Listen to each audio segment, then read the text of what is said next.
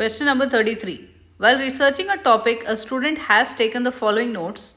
The ancient Arab dhow was a sailing vessel distinguishable by its triangular sails and stitched hull construction. Those were used primarily for trade along the coasts of Arab, South Asian and East African countries. Contemporary shipbuilders in Oman use a mix of modern and traditional materials to build replicas of ancient dhows. Most of the materials used are traditional. Replica hulls are stitched together using the same traditional coconut palm fiber rope used on the hulls of ancient dhows. The student wants to make a generalization about the materials used in dhow replicas. Which choice most effectively uses the relevant information from the notes to accomplish this goal?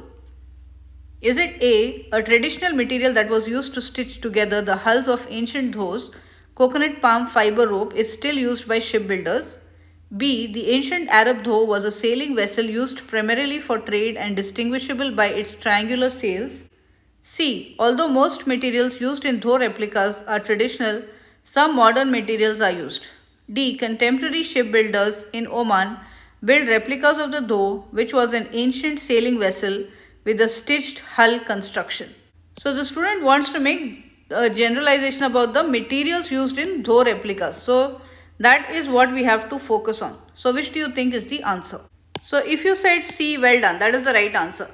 Choice C is the best answer. The sentence makes a generalization about the materials used in dhow replicas, noting that while some modern materials are used, most of the materials are traditional. Choice A is incorrect. The sentence provides an example of a traditional material used in ancient dhows.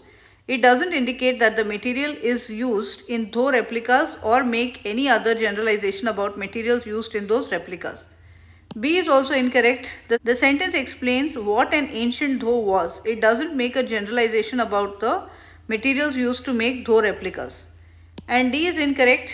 The sentence introduces the construction of dhow replicas to an audience unfamiliar with the vessel. It doesn't make a generalization about the materials used in those replicas. So this one is also quite easy only because we are just focusing on a generalization about the materials used in dhow replicas. So most materials used are traditional and some modern materials are also.